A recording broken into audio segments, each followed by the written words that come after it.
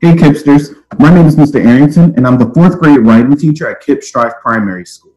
Today, I'm going to be sharing with you one of my favorite books that I like to read in the beginning of every school year called Stuck.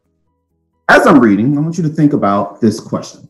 Have you ever tried to solve a problem but found yourself making things worse? Well, that's the same thing that our friend Floyd figures out about himself. He's trying to solve this one problem, but it leads to a series of other problems. So let's see what happens to Floyd by the end of our book. All right, scholars, today we're reading the book called Stuck, and it is written and illustrated by Oliver Jeffers.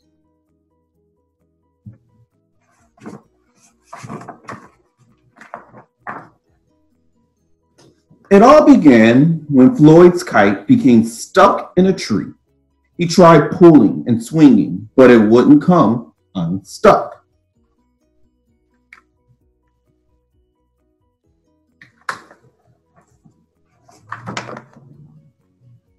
The trouble really began when he threw his favorite shoe to knock the kite loose, and that got stuck too. Uh-oh.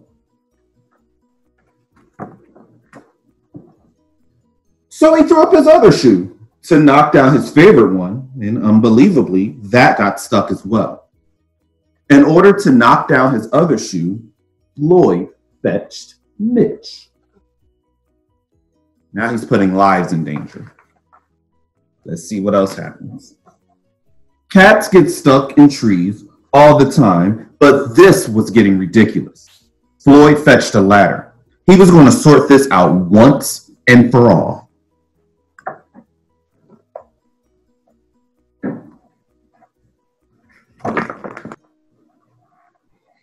And up he threw it.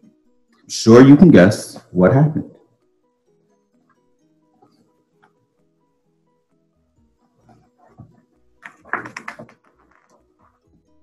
The ladder was borrowed from a neighbor and would definitely need to be put back before anyone noticed.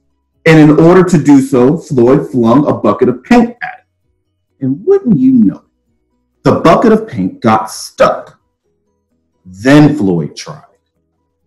Let's see what this young man is going to try now, because nothing he's been trying has been working. A duck to knock down the bucket of paint, a chair to knock down the duck, his friend's bicycle to knock down the chair, the kitchen sink to knock down his friend's bicycle, Floyd's front door to knock down the kitchen sink. And while I'm reading this book, I'm starting to wonder, where are his parents? The family car to knock down their front door, the milkman to knock down the family car, an orangutan to knock down the milkman who surely had somewhere to be. Here you see the milkman asking the cat, "Did you get here the same way?"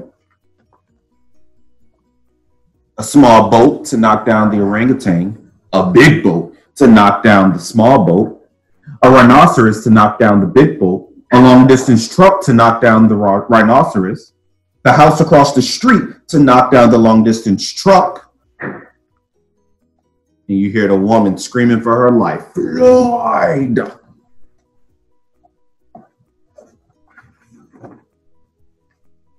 A lighthouse to knock down the house no longer across the street. And then this poor little well just trying to talk to him. "Hi, what are you doing?" A curious well in the wrong place at the wrong time to knock down the lighthouse.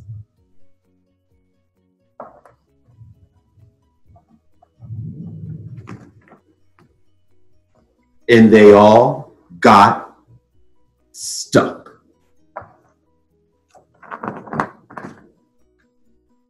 A fire engine was passing and heard all the commotion. The firemen stopped to see if they could help at all. And up they went.